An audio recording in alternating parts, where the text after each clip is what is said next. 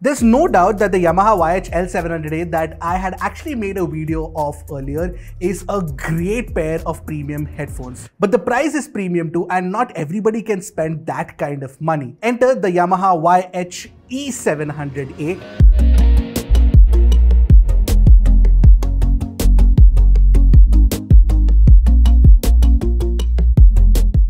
I know the names can get confusing, so this is the E variant and that is the L variant. But this is a pair of headphones that is routinely available for about rupees 21,000 and actually under rupees 21,000, making it a direct competition to Bose and Sony's more popular headphones. Now, the E700A might not have all the bells and whistles of the L700A, but it does come with ANC, and I'm presuming a well-tuned sound signature as well, considering Yamaha has a great legacy when it comes to audio products. If you don't know me yet, I'm Ershad, you're watching Trakin Tech English. Before we move on to the video, I want to make a disclaimer. This video has been made in collaboration with Yamaha, but all the thoughts that are being mentioned out here, all the opinions that I will share with you guys are completely my own with absolutely no filter.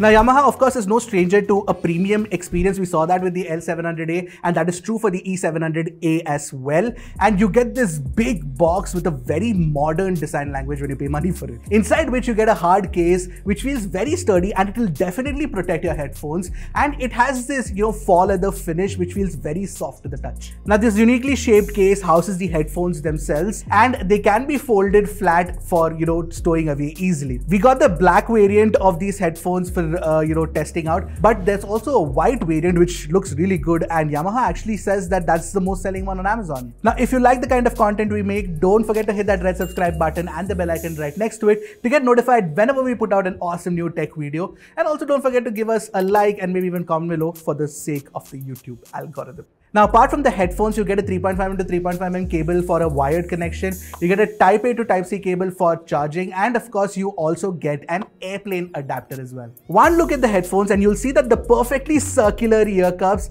are bigger than most headphones out there. But what that means is that they cover my fairly large ears very easily. Plus, the headphone cups are very deep, and therefore the drivers are actually placed much further away from your ears, and which actually helps with a better sound state. More about that in the audio section of the review. Now, the headphones also come with a metal headband, but they don't have that much height. However, I had to extend the metal headband extender to the full limit to actually fit my head. So if anybody has a larger head than mine, that's actually possible in the world, then these headphones might not actually be comfortable for them for long listening sessions. Also, these headphones weigh about 325 grams, but what I like about it is the clamping force is not too tight, and therefore once they fit me properly, I could listen to them for long and without any discomfort whatsoever. For my head, if your head is smaller than mine, you are definitely going to find it comfortable. I would have ideally liked slightly thicker padding on the headband though. That would have added to the comfort of these, when you're wearing them. Overall, these headphones are built actually very well and should last a long time if you, of course, take care of them properly.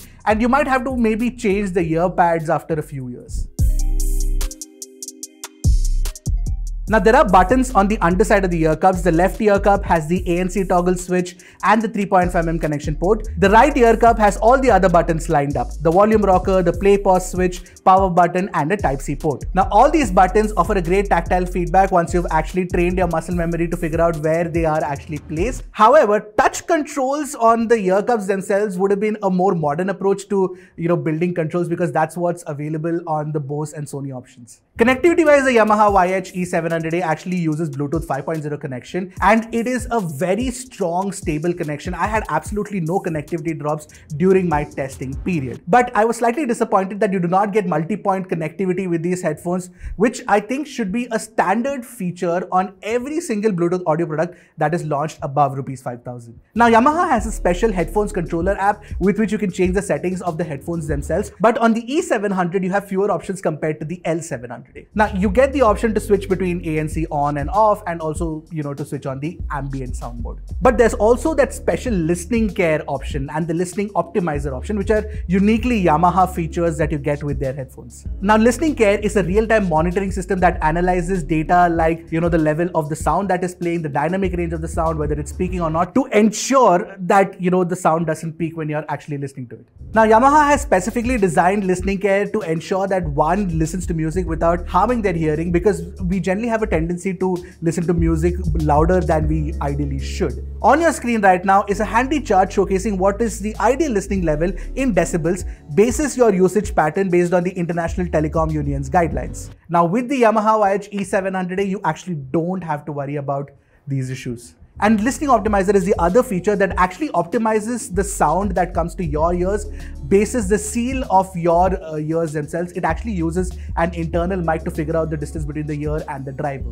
If you do get the chance, actually try it out by using a pair of sunglasses, wearing them and then, removing them, or even if you have, prescription glasses, you can try them out on too. You will see that with the glasses on, it sounds slightly different, and with them off, it sounds slightly different. In that, it actually tunes the sound to ensure that, if you have glasses on and the mids are pushed and, you can hear them clearly, and the bass is also pushed slightly, or the levels are increased to make them sound better. Now, coming back to the headphones controller app, this app can also be used for firmware updates, of course, but I would have ideally liked the option to, have an equalizer, which is not available at the moment.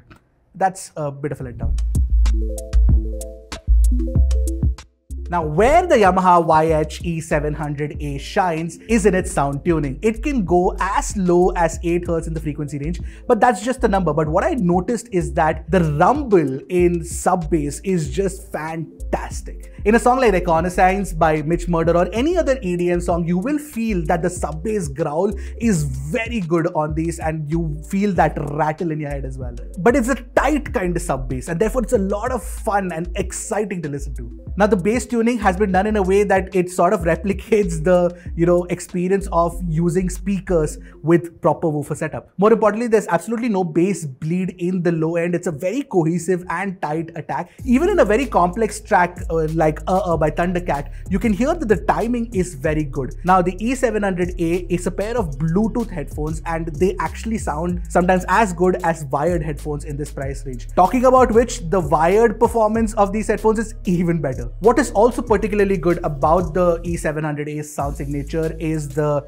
sound staging and the imaging, which I feel is best in class for a pair of wireless headphones. Now, the treble quality is also very good with no unnecessary spikes. But what I wish could have been better is that the mids should have been slightly more forward for a more balanced sound signature. Now it's a proper U-shaped sound, which is more fun, more exciting, and more tuned for the masses out there. Now, if you listen to a lot of pop, rock, hip-hop, EDM, this is the kind of sound that you'll absolutely love. Also, like I mentioned before, the wired mode is really good. You feel that immediately the fidelity has improved when you connect it using a wire, the 3.5mm cable that you get with it. And these are one of the very few headphones out there that sound good in both the wired and the wireless mode. Now, coming to the ANC, it is definitely not as effective as Bose or Sony's solution. But Yamaha is very cognizant of that fact, and they've stated very clearly that that's not what they're going for. They just want to ensure that the ANC blocks out some amount of noise without actually, affecting the tonality or the sound signature,